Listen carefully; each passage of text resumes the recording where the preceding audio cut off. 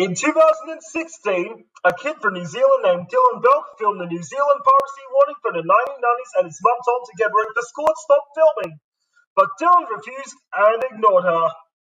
Oh, your toast popped up. Come on. Not yet. I'm filming first. No, we haven't got time. It's a school day. Come on. Your toast just popped up. Let's go. School. Go. I'm waiting for them to them viruses. What's today's lesson? Go to school when your mum tells you. Authorised by the Australian Government, Canberra.